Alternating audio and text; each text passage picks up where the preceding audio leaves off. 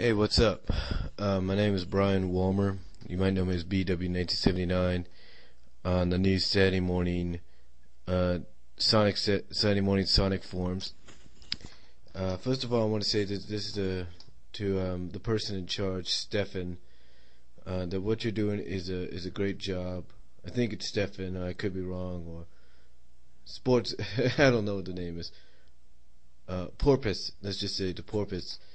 That what you have done is a great thing. I mean, there's a lot of Sonic sites out there that are dedicated to SatAM. Some are just dedicated to not just SatAM but to Sonic X and Sonic Underground and Adventures of Sonic the Hedgehog, as well as the comic book.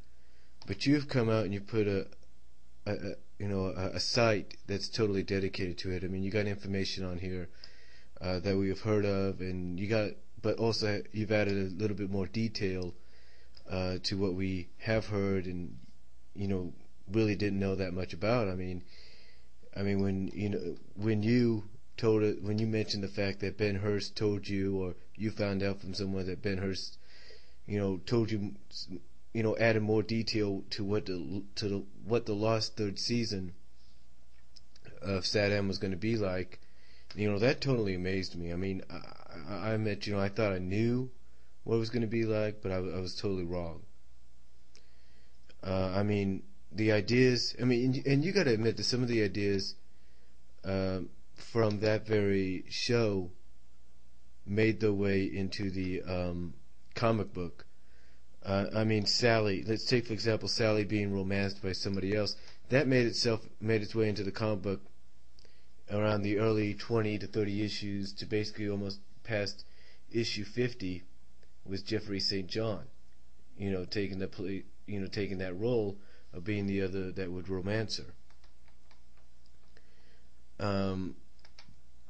You take a look at some other ideas like Dulcie coming into her full powers. I mean, she came into her full powers in the comic book.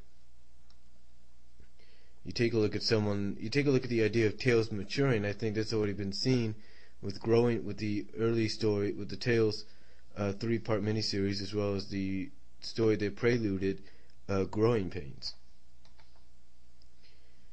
And things like that. And I also think, what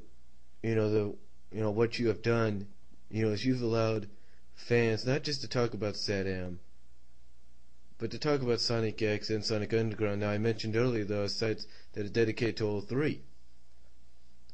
But you have a site that's mainly made for SatAM. I mean, I know there's fans for United for SatAM, the FUS site that's out there and everything. And but I think what you have done is really allowed fans to come again and have another place to talk and not be restricted by anything, as well. And I'd like to thank you for allowing me to be a part of that. Now, I do want to send a message out to a lot of the fans out there, fellow SatAM fans. You saw some of my videos that I posted out in fan content. Some of Sonic SatAM, Sonic X. And let me just say that if you think you've seen some good videos, you ain't seen nothing yet, because long before YouTube.com banned me from the site and basically removed all my videos because of the TMS 4 Kids probation thing, or content, or whatever they call it.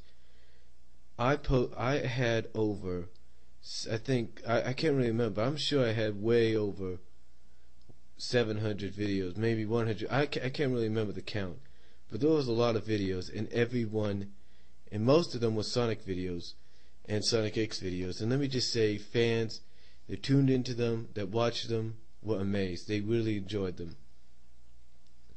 And if you think,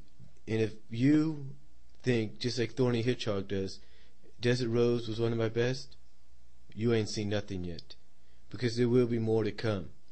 I mean, Thorny, let me just point this out to you. You could go out and you could go on the site and go to other Sonic sites, and you can ask them about my videos, and they would probably give you a list of some of the best ones they've seen.